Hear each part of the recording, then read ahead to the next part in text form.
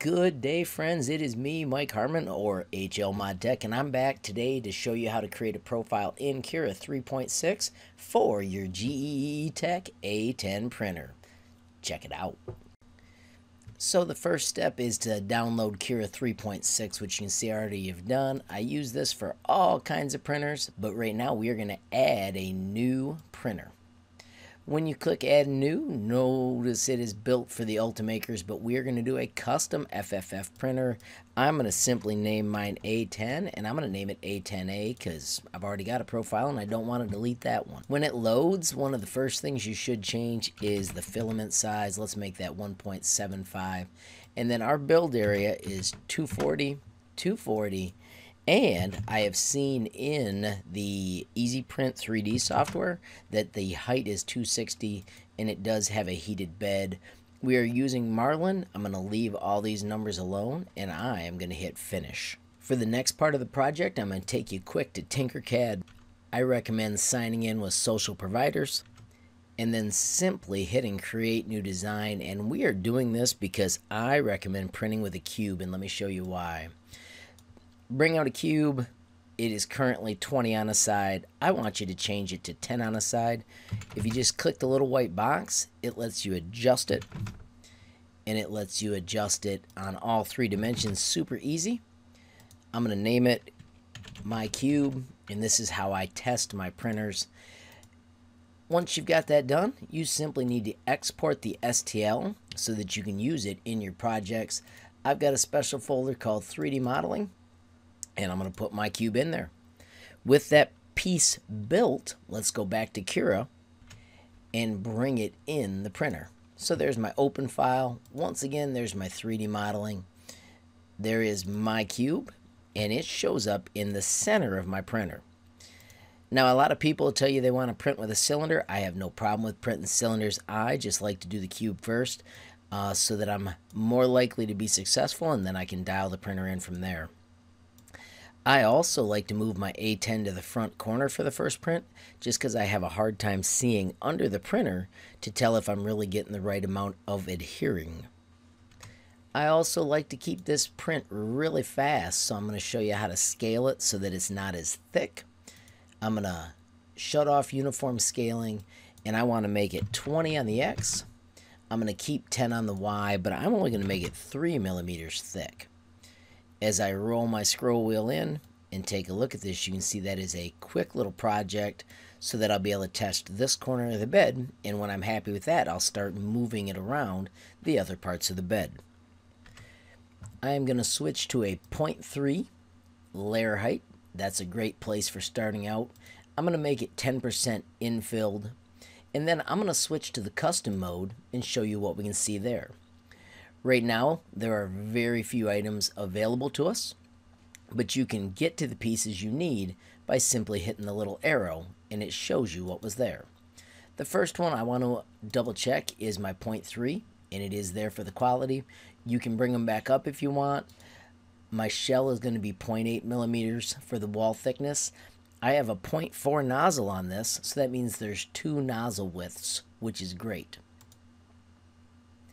Infill we already looked at. We chose 10. You can do other grids and all that. Right now I'm going to stay with the typical grid. Material, I want my printing temperature to be 210. I want my my build plate to be 50. And I'm using this from the actual dog that got sent with us. And I found that if I use 55 or 60, which I use for my Ender 3, quite often my part is still pretty bendable right after printing. I'm going to close that one. Let's slide down real quick and check the speed. I'm going to leave it at 60. I want to go down to build plate adhesion. And I want to, instead of use a brim, I want to use a skirt. If you can't see these settings, let me show you how you get them. Click that gear, type the word skirt, and it will show you all the possible skirt settings.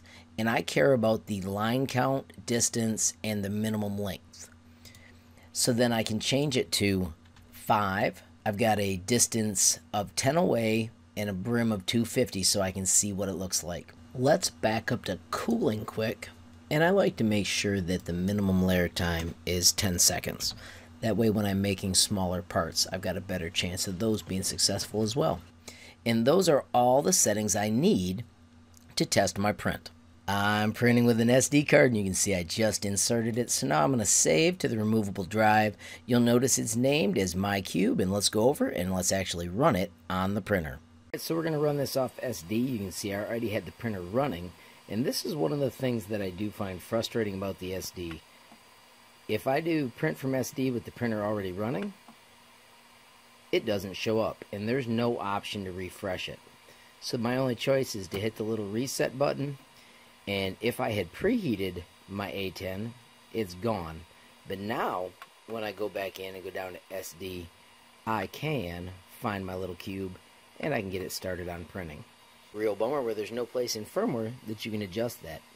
You can see that it does heat up really quick, and then we will see a finished print in just a few minutes.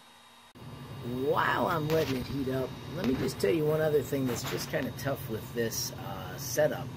You really cannot see the print head when it's getting ready to print. So you can see I raised the Z, but you really need to make sure you don't have any filament caught on there, because that can ruin a print, and it's just so almost impossible to tell when it starts printing. Alright, so there you see, friends, that is the start of a failed print. And that is why we do that brim, so that we can tell just how well the print is starting. So here you can see it is homing, moving in for that first print. And now it's going to do those lines so that we can tell what kind of adhering we're getting. That's pretty good smush, so I'm thinking this is going to be successful. This is where if you see that it's not correct, you should raise or lower your bed. I printed this little fella so that I can tell if I move the little dials to the left, it raises the bed, because sometimes when I was on the fly, I would make the mistake and mess that up. You can also see here one of my little fixes. This is a piece of screen for a window with a couple magnets, and that way none of these little threads of plastic fall into the printer part. Simple, quick, effective, and as you can see, our print is well on its way. So you can see, friends, our little cube did print good on the left corner. I printed the little dinosaur on the left corner too. I've got to fine-tune this. If I do it well, he is bendable. Right now he is not, but that's a little bit because I might have had it too snug and these sides actually fused together. But then a lot of times also if I wiggle, I can break them free. Hopefully this gets you started so you're successfully printing with Cura. There's a lot of room and a lot of settings you can adjust to get it just the way you want.